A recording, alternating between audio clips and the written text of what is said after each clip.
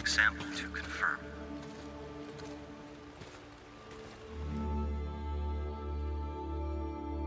Well, look at it this way, you poor son of a bitch. At least you weren't torn apart by freaks. If you lived a few more weeks, you might have become one yourself. Now, whether that meant something.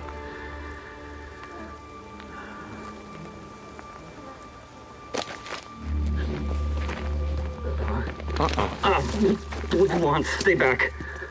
I just want to talk. Nero Protocol 2-7 states clearly that if conducting operations in quarantine zones, that if I encounter any civilians or civilians, that I'm forbidden from making contact. Really? See, that sounded to me like making contact. Yes. Yes, it did. You're alive. Yes. I am. How? How are you alive, What? O'Brien? I don't understand. Okay. You were there. That night. Farewell. The next night, refugee Nero camp. Protocol The choppers 2-7 were states burning. that Everyone was dead. They were slaughtered. Torn limb Nero from goddamn limb. Protocol All right, 2-7 listen up. We're gonna do this the easy way or the hard way. The easy way, we have a little chat. You give me the information that I need, and then you go back to digging your way through freaker shit or whatever the hell else you're doing out here. The hard way. Crack open that little spacesuit, and then we see what your friends out there have to say about you breathing in all this contaminated air. So what's it gonna be, O'Brien? Yes. Okay. Okay. You remember the rooftop of the old brewery. I put a woman on your chopper, she was wounded. Yes. I remember, a knife wound. She was cut pretty bad. I went to the refugee camp that you said you were taking her to.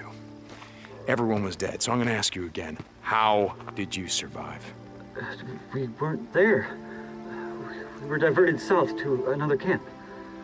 Like you said, the camp in Belknap was overrun, so they moved us south to a camp outside of Silver Lake. Were there survivors? You mean now? I don't know. I was transferred to the research unit. Did she survive? Oh, wait. I can find out. I can check. You have one of our radios. That's how you... I can't promise anything, but I'll check. And I'm gonna go with you. No, you can't. Please, you don't... Hey, you don't understand. They'll fucking shoot you. Not before I shoot you. Okay, look, if you're gonna fucking kill me, do it, okay? I did my job. Did the woman your wife? I put her on oxygen, I gave her an IV. I kept her alive. I got in a lot of trouble for that. She was septic, she wasn't gonna make it, but I got her to the mass unit. I saved her goddamn life. O'Brien, report. I have to go. Please, you have to get out of here. You don't know these men. You don't know what they're capable of. If I don't hear from you, I don't care how long it takes. I'm gonna track you down.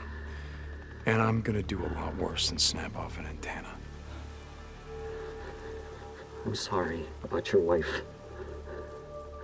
But you're not the only one who lost someone that night.